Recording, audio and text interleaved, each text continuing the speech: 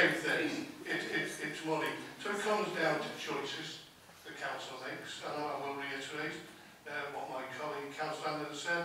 The council is making choices to spend on a monthly newspaper against the government's code of conduct. The council is investing £850,000 in the holiday golf resort because the leader of the council said he's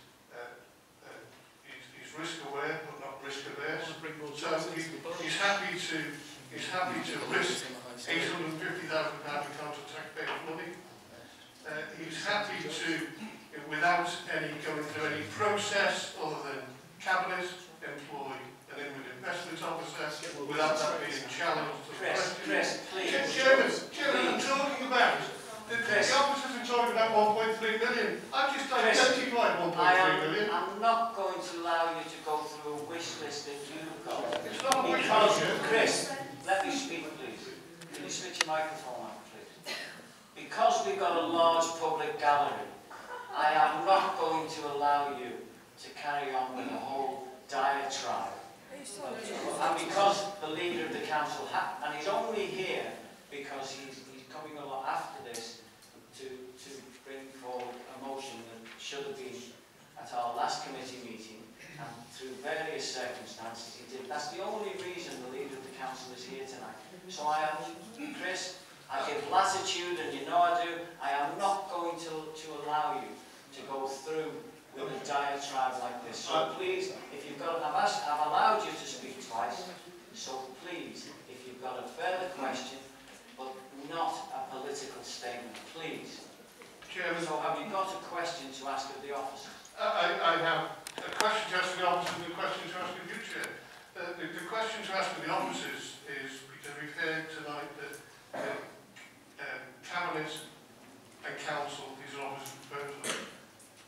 Did the Cabinet member, unless it's of the officers, did the Cabinet member sign off the procurement of paid display equipment and the traffic regulation order?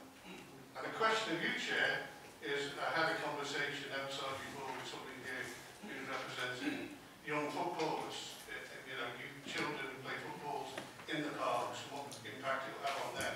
So the question of you, Chair, is perhaps as Chair of this committee, while we know it's not a public meeting, but we want to get people's views, perhaps you will give a little latitude, perhaps invite a couple of members of the public here to say a few words tonight. And Chair,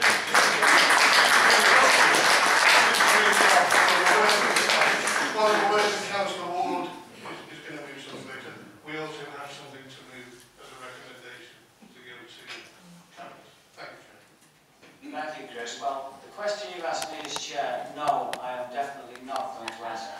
I've got a 10-year-old grandson who plays football every Saturday in the parks. So I'm as Chair, very aware, and I'm sure the rest of this committee are. So to answer your question is no. And I'll bring David Armstrong in to answer the other points that you raised. And then I'm going to bring Gerry in, and then I'm going to call a halt to I've given everybody ample opportunity to speak. After Gerry's come in, I'm then going to, we've got a recommendation to make. I'm sure you have. David. Thank you, Chair. In terms of the procurement of the equipment, we as officers put these proposals forward. We don't know whether Cabinet and the Council will adopt them, but we have to plan in case they do. And if they adopt it for the next financial year, and we then start a procurement process from scratch, that means that we would take several months to get the equipment in, get the electrical supplies to it and so on, and therefore the full year income which was shown tonight wouldn't happen. So officers do carry out preliminary discussions about the availability and the suitability of equipment and the delivery times and so on. But this was raised at the workshop, and the questions were asked again of the officers, and it's a categorical assurance that there have been no orders or indications given to companies that we are going to place an order for this equipment. The question, Chair, was did the Cabinet member sign it off? That was a question, Chair. Okay, all right. Chris, I'll allow a yes or a no would suffice, Dave. I'm not aware of the detail of whether the Cabinet members signed it off or not, but in terms of officer work, looking into the procurement of equipment for a possible budget option, for me it's day-to-day officer work that the members would expect officers to do. For clarity, Chair, I can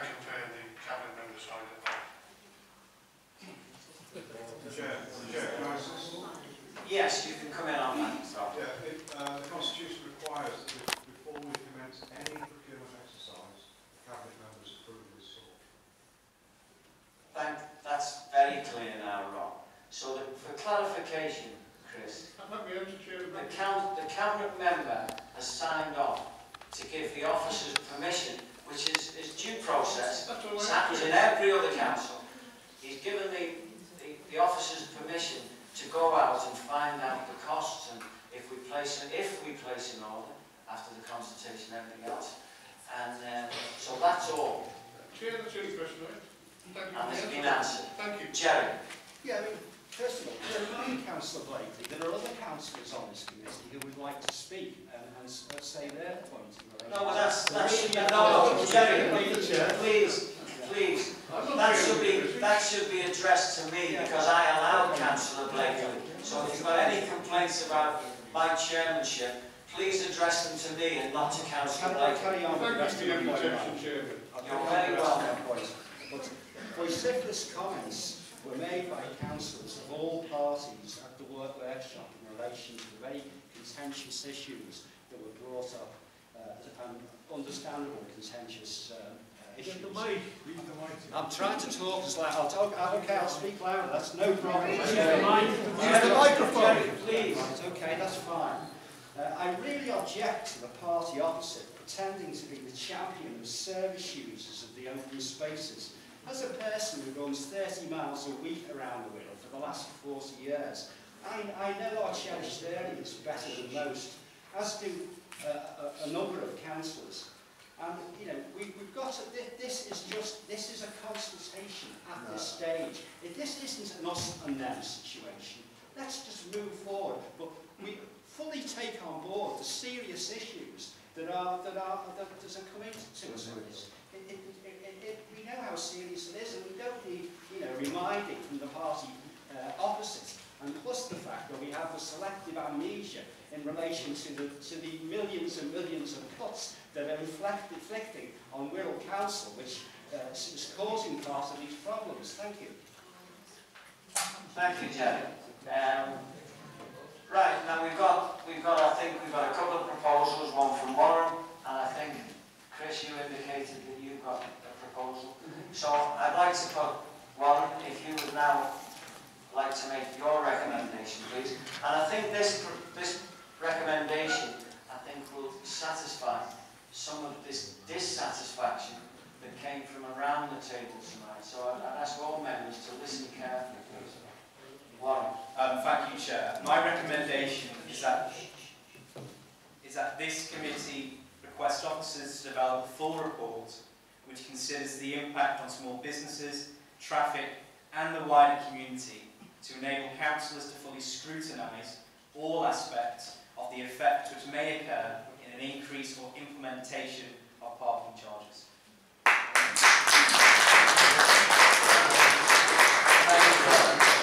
No, Ron, I'm not wrong. Oh, you're saying you have to have a second. You do, yes, you do. To be approved. I am formally seconding the motion. Thank you, Ron. Thank you, Ron. A recommendation. Thank you, Chairman. Committee notes numerous petitions of rejection, totaling over 15,000 signatures to date. Committee also notes a level of public anger and opposition to these proposals. Committee recognises the potential damage the introduction of parking charges will do to our already struggling town centres. Committee also recognises that charging for parking in country parks will have a detrimental effect on public health. Therefore, committee asks the Cabinet withdraw these proposals in their entirety and instead work with our local businesses to help regenerate our town centres.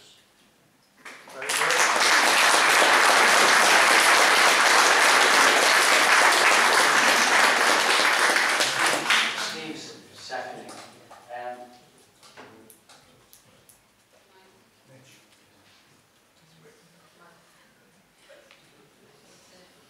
Thank you, David, Chair. unless you've got anything to add and not to repeat. Thank you, Chair, for noticing me. Yes, as I'm the only member of my particular party on this committee, unlike with this lot, instead he keeps on aligning to it. Just happens to sit at this end. No, I won't, well, I'm hoping I might get a second, but I'm going to move something anyway. But I recommend to Cabinet that this option should not be taken up.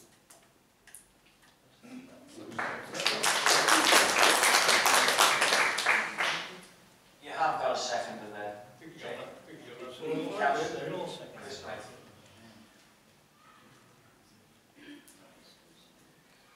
We'll take a vote on Dave Mitchell's recommendation first, then we'll take a vote on Chris Blakeley's recommendation, and then we'll take a vote on Warren's recommendation.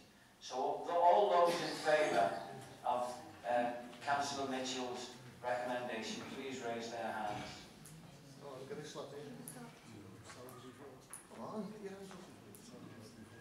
All those against?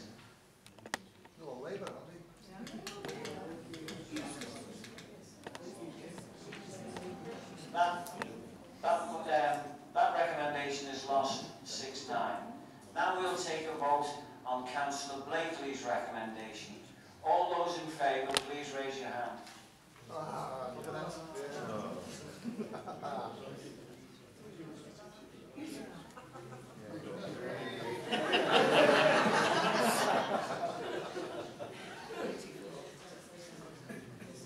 All those against? Labour again. We will remember you.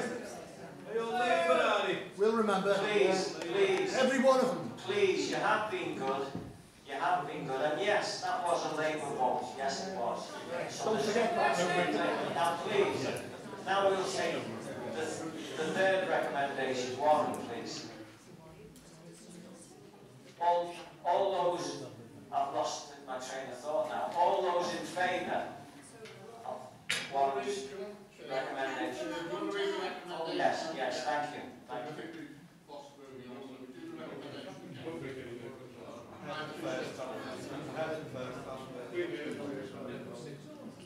That was also 6-9, lost by 6-9. Now, Warren, can you read out your recommendation, please, again, because it seems like quite a while since we had it. Thank you, Chair. My recommendation is that this committee requests officers to develop a full report which considers the impact on small businesses, traffic and the wider community to enable councillors to fully scrutinise all aspects of the effects which may occur in an increase or implementation of parking charges. All those in favour?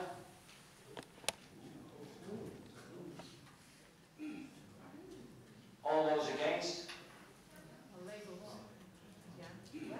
That's carried 10 votes to 5. Thank you. We'll go on to the next item, which is item 4. Chairman, will we have an opportunity to have a word about this? Is there another meeting where the public can actually get up and say something? Can I just, before we move on, there's a public consultation going on at the moment, and as one of the members here tonight said, there's petitions. You are very welcome to contact your local councillors, you're very welcome to write into the council, and that's part of the consultation. So that the general public have got plenty of opportunity to make their feelings known. And I'd like to thank you all. I'd like to thank you all for coming tonight. What's the point of going to the councillors who don't support? Yes. Point you haven't taken any notice of my I'll adjourn councillor. for 5 minutes. That's all board, it's a waste of time. And thank you, everybody. Bye, Tracy.